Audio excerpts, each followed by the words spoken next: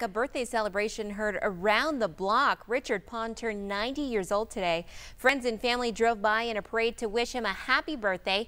Over 20 cars were lined up this morning, including, as you see here, the city bus. He worked there for over 25 years. In addition, he was honored by the city, receiving a medal from the mayor and council. His daughter told News 4 Tucson she wanted to make his birthday extra special.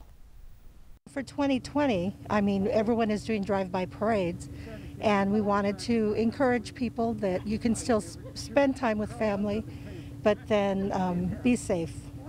The socially distant fun was wrapped up with cupcakes and gifts. His family says they are very happy about today's turnout.